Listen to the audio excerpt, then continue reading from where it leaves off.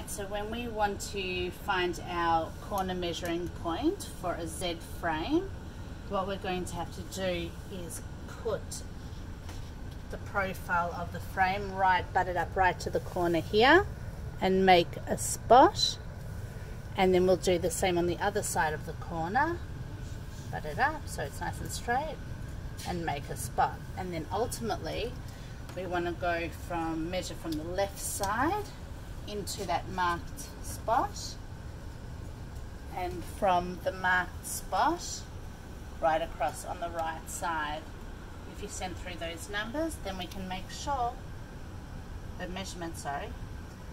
we can make sure that that's going to sit really nicely in the corner like that.